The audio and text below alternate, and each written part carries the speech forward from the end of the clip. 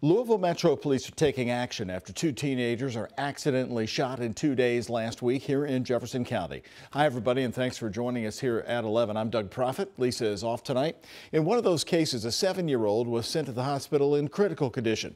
Police say the girl and her brother were playing with a gun found under the bed. Tonight, Metro Police handing out gun locks for free as part of a national initiative. Heather Fontaine was there. It's an effort to keep kids safe. LMPD now handing out gun locks like this with instructions how to use it depending on what type of gun that you own. The Project Child Safe kit also comes with tips on how to talk to your kids about guns.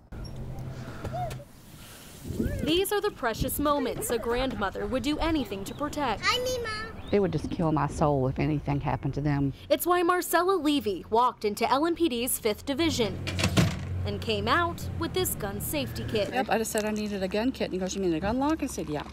Handed it over, and that was it. Marcella doesn't own a gun, but relatives do. With 4 grandchildren and a 5th on the way, she wants gun owners in the family to be extra careful. I don't know that I would survive the heartache of losing them that way. The gun safety kit is part of Louisville Metro Police's partnership with Project Child Safe. We will give them a free lock for their firearm. We'll give them some additional information on how to store their firearm. The program launching less than a week after an accidental shooting in Shively, where a 7-year-old girl was shot and sent to the hospital. Police say she and her 11-year-old brother were playing with a gun found in a secure box under the bed. It just breaks my heart to hear that happen. Typically, when a child is hurt inadvertently by a firearm, it's 100% preventable. Detective Daniel English at LMPD's 5th Division says people can walk into any division and ask for a lock. No charge, no questions asked. A child's life is priceless.